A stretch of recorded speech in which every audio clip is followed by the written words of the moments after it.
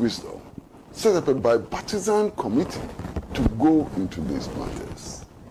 As we speak, that issue is dead.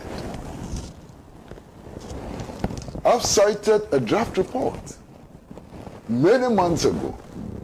Parliament is unable to state its position, which by inference is the position of the people they represent, on a matter as crucial as the misuse of the police service for electoral purposes.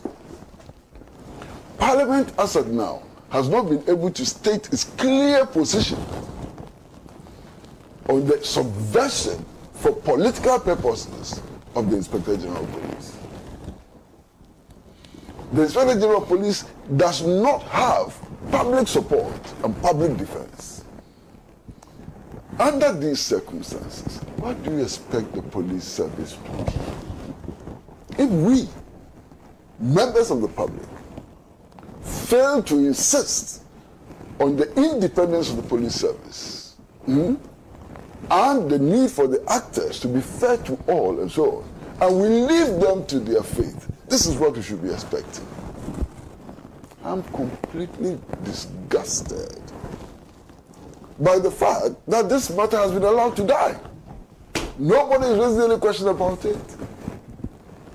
If you were IGP Dampari, what would you do?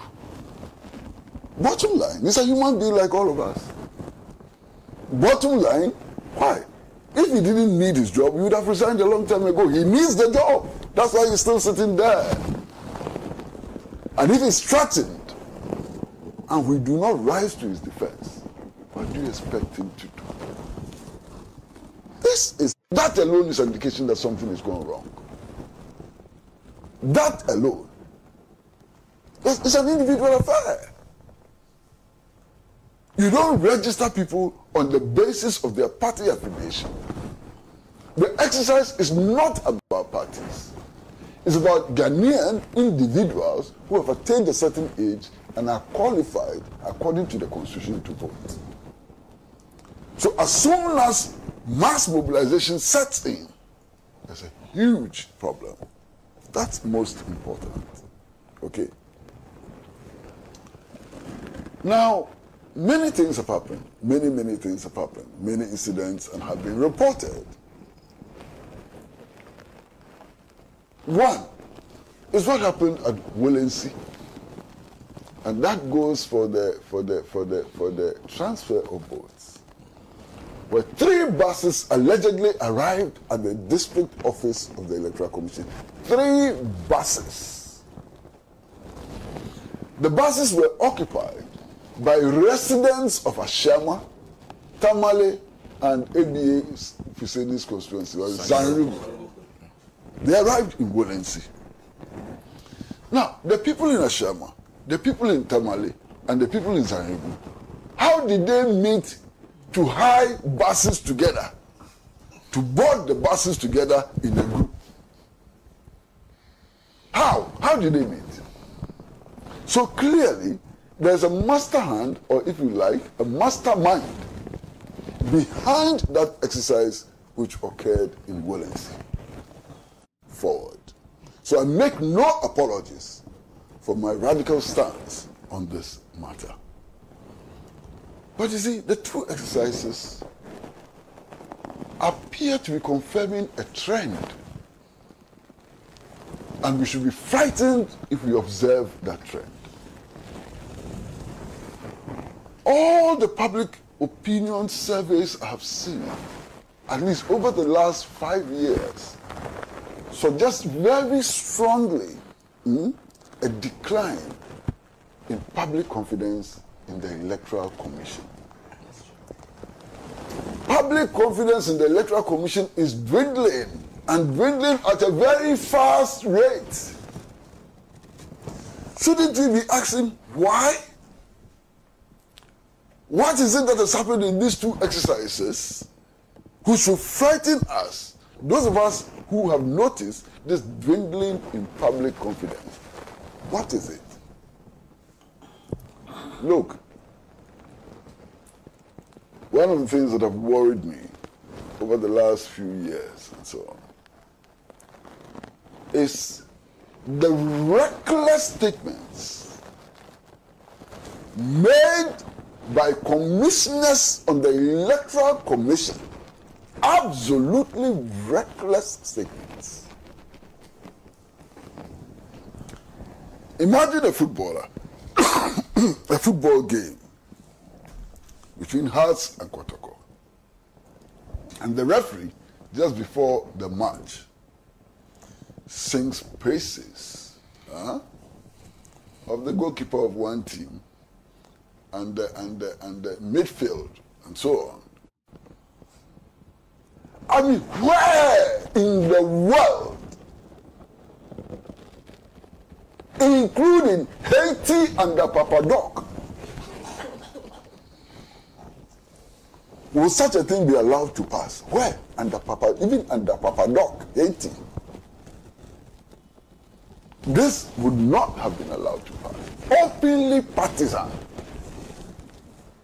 Openly partisan. And the other time, I raised the question. I said, if during the era of Professor Mills or John Mahama, they had appointed Dr. Tony Edu as an electoral commission, what would have happened? I was in the studio with an NPP communicator and said, oh, as for Dr. Tony Edu, they know that he's an honest man, they will not object. This is where we have come. Even the NPP is undergoing some very severe changes.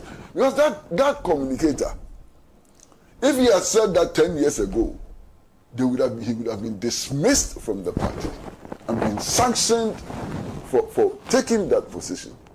You understand? But then we are coming to accept things as normal. Abrasive things. Things that undermine the constitutional order. Things that are done in our faces, not behind us. And so a certain level of acceptance is creeping in. And that's even more frightening than the acts themselves. The NPP primaries in Yendi. I hope you haven't forgotten. Electoral Commission officer is standing the NPP primaries and they are singing the song Eshi. And he takes the microphone and says, I would have liked to join you because I'm one of you. But the laws do not allow me to display my allegiance. What happened? Our signatures to the results. Afarijan's only duty was to declare results which have been affirmed by agents of the political parties. That's all. What system could be better than this system? Now, for some very strange reason, it has been decided to shut down the strong room. And I can imagine what could have happened in this country without the strong room. And I can't understand why that decision was made. I don't know why. I can't understand why that decision was made. But the decision has been made, and apparently the political parties have accepted it. Whom am I? Whom am I? You understand? Yes. The strong room has been closed. It's been abolished. The political parties have accepted it. And regional coalition centers are now coming. Exactly. And the last election, look at what happened at the regional coalition centers. So, I cannot believe what is happening. Now, this whole idea of armed people going to registration centers, going to polling stations, and so on, there's a reason why it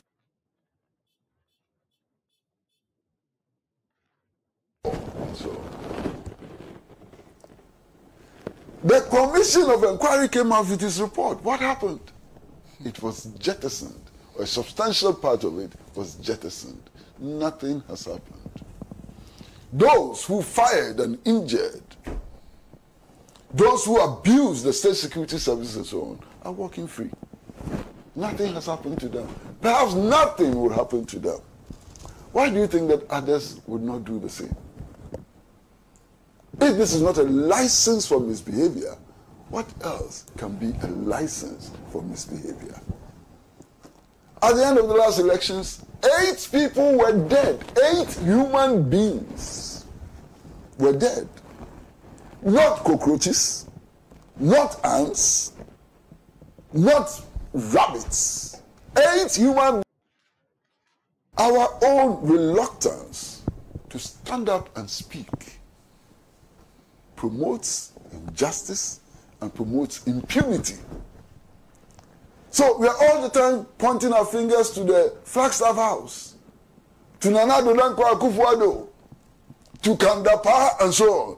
Let us remember that when you point your forefinger somewhere, the rest points to you. And we should begin to take responsibility for our inaction, for our condolence, is that how they say, you know, and so on. We should begin to take responsibility for that. And that is why I am happy that ordinary citizens,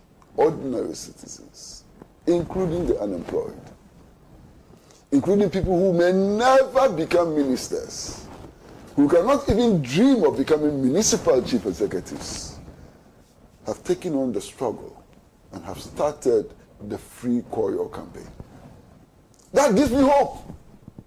It gives me hope that if our big men would not speak, if our big men and women would allow themselves to be compromised, ordinary people will not. There's a problem, however. When there's a leadership failure and the masses have to take matters into their own hands, there's no telling where it would end. There's no telling the conduct of protest and its impact on society. And that is why it is important in our society for leaders. So, were they part of the Achampon regime? They were not. Were they part of the Akufo regime? They were not. Politically innocent persons who suffered as a result of the failure of people like us to speak out, to stand for something. We, our inaction, our silence, led to all of those people suffering atrocities. Atrocities that we would not wish for anybody else. We should learn those important lessons and apply those lessons today in order to avert similar situations. But listen, if we fail to learn those lessons and apply those lessons today, what we don't want to happen will happen. And the consequences will be on all of our heads. We should learn those important lessons. Our failure to learn those important lessons and apply the lessons we learned today has consequences for the country, but also has consequences for all of us, no matter our station in society. And we ought to be extremely careful. The case of Koryoo is baffling.